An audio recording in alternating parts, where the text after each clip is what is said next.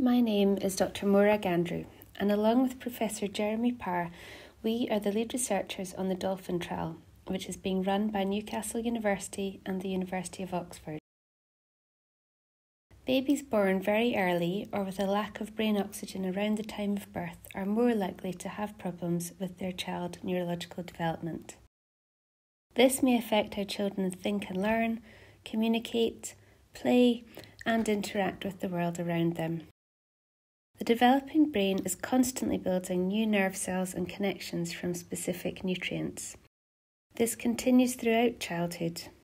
Babies at risk of problems with their development may need higher amounts of these nutrient building blocks to support brain growth and development.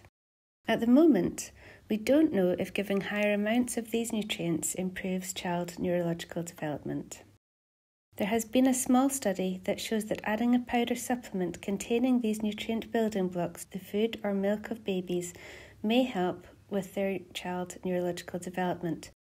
But this was a small study. We now need to explore this with a much bigger group of babies. The DOLFIN trial is looking to understand whether adding a daily nutrient supplement to the milk or food of babies can help improve their child neurological development.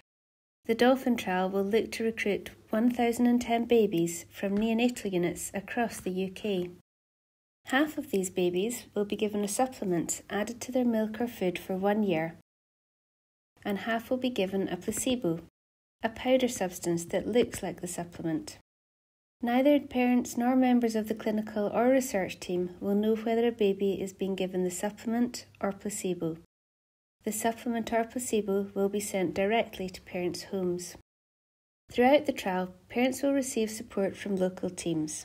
This will include help with both breast milk and formula feeding from the hospital team, help from breastfeeding specialists for those breastfeeding at home, and help from the local clinical team, including dietitians and neonatal specialists. Parents will be able to contact the research team with any queries about the study throughout.